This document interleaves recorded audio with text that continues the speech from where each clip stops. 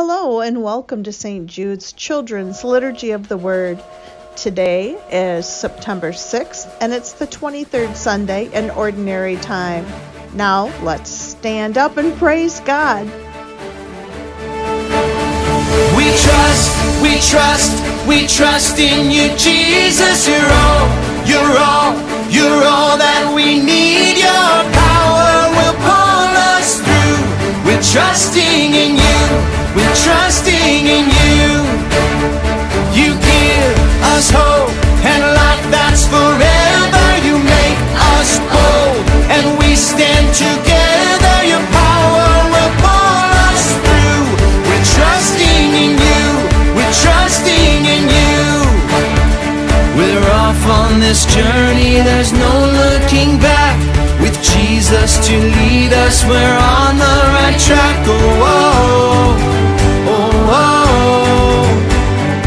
Wide open spaces for wide open eyes. We're looking ahead for the next big surprise.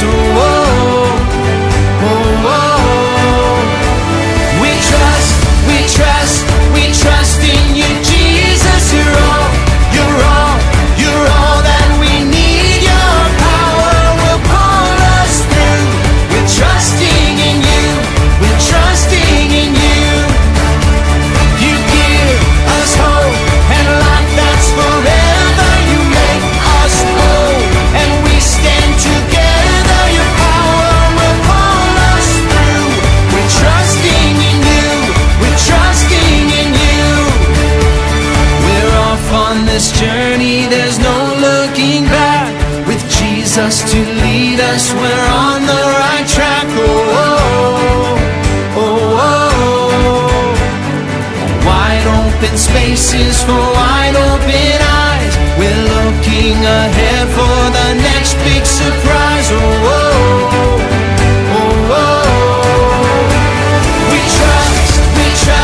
We trust in you, Jesus. You're all that we need. Your power will pull us through. We're trusting in you. We're trusting in you. You give us hope and life that's forever.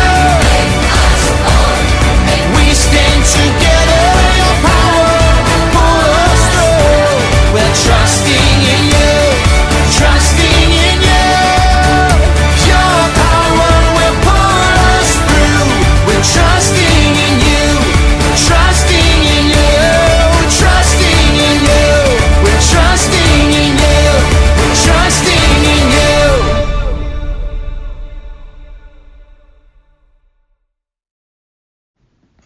A reading from the book of the prophet Ezekiel. The Lord said, Ezekiel, you are a mere human, but I have chosen you to be a watchman for the people of Israel. So listen to what I say, and then warn them for me. When I tell evil people that they will die because of their sins, you must try to make them turn from their evil ways. If you don't warn them, you are responsible for what happens to them. If you do warn them to turn from their evil ways, and they don't, then they will die. But you won't be responsible. The word of the Lord. Then we all say, Thanks be to God.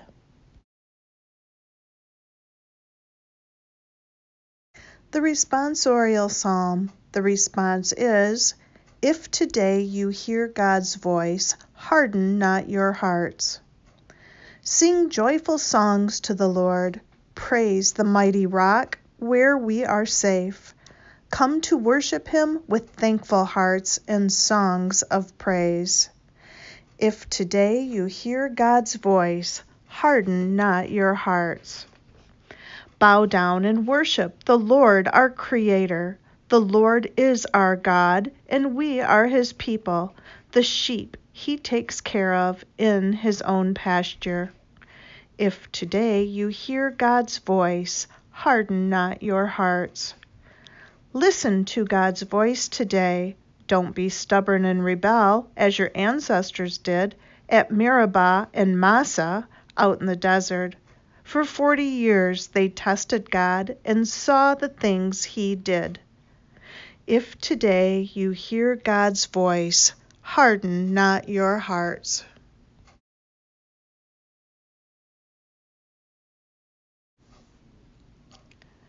A reading from the letter of Paul to the Romans. Brothers and sisters, let love be your only debt. If you love others, you have done all that the law demands. In the law there are many commands, such as, be faithful in marriage, do not murder, do not steal, do not want what belongs to others. But all of these are summed up in the commandment that says, love others as much as you love yourself. No one who loves others will harm them. So love is all that the law demands. The word of the Lord. Now we all say, thanks be to God.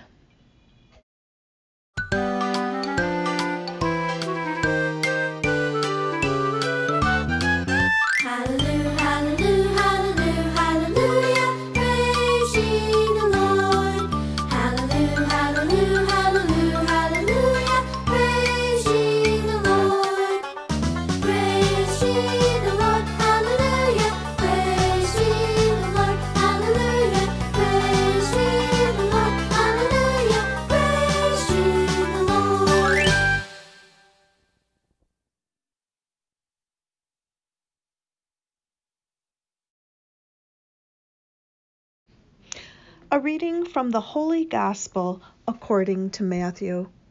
May the word of God be on my mind, on my lips, and in my heart. And we all say, glory to you, O Lord. Jesus said to his disciples, if one of my followers sins against you, go and point out what was wrong, but do it in private, just between the two of you. If that person listens, you have won back a follower. But if that one refuses to listen, take along one or two others. The scriptures teach that every complaint must be proven true by 2 or more witnesses. If the follower refuses to listen to them, report the matter to the church.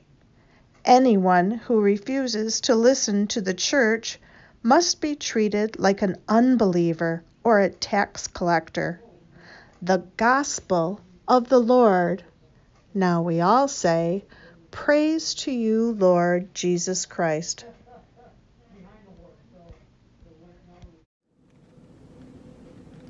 Hi, boys and girls. Wanted to show you something that I made. It's just a paper bag, but I put a face on it. And just for today, let's pretend that this is my friend Sally, okay? So I am going to say some very unkind things to Sally. And every time I say some unkind things that might hurt Sally's feelings, I'm gonna blow a little more air into her. And let's see what happens. Sally, you are a slow runner. You're slowing down the whole team. Sally, your little brother is such a pest that I don't even like to come to your house. Sally, what kind of bike are you riding? That bike is so old and ugly. Now, boys and girls, what do you think would happen if I continued to say bad things to Sally? Well, she's just made out of paper, so eventually I would hurt Sally's feelings so much that she would just go pop. Well, the reason that I wanted to bring this up today is because in today's story, Jesus is teaching his disciples how they should talk with one another. And what he really wants them to understand is that they have to have good communication, good friendship in order to go out and do his good works. And the reason that Jesus told his disciples, how to talk to one another is because he didn't want any one of them to go pop, just like my friend Sally. Obviously, the disciples are not bags, okay? And so here's what pop might look to the disciples, okay? They would probably stop talking to one another. They would definitely stop working with one another, and they would stop being friends, and they would probably go away from one another. Jesus wanted his disciples to know that they don't have to store up all of their hurt feelings until they go pop and then stop being friends. This is why Jesus is telling them to talk to one another, even if it's hard, even if it's difficult, because we all know how difficult that can be. But staying friends is a good reason to practice what Jesus is trying to teach the disciples in the story today. But there's another important reason why Jesus wanted the disciples to stay together.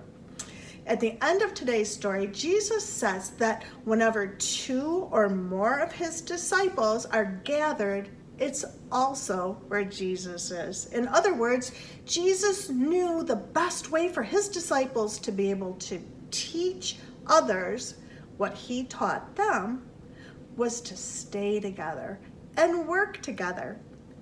In other later stories, we can see that Jesus' words worked. By following Jesus' teaching from today's story, the disciples were able to stay together and share with others the same things that Jesus taught them about God's love, forgiveness, and healing. The same thing is true for us today. When we follow Jesus' teaching from today, we are better able to stay together and work together in friendship. And that is the good news for today. Ready to pray? Let's pray. Now let's stand up and profess our faith. Let's answer, yes, I do, to the following questions. Do you believe in one God, the Father Almighty? Yes, I do. Do you believe in one Lord, Jesus Christ, who teaches us how to live? Yes, I do. Do you believe in the Holy Spirit, who guides us to do the right thing? Yes, I do. Oh God, grant that we share a good life with Jesus, your Son, who lives and reigns with you in the unity of the Holy Spirit, one God, forever and ever. Amen.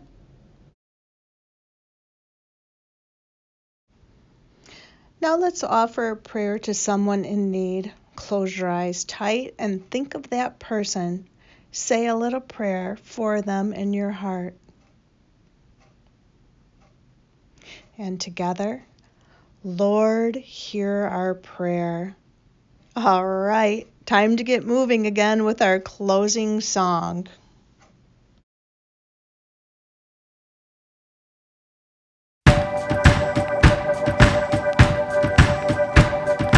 This the light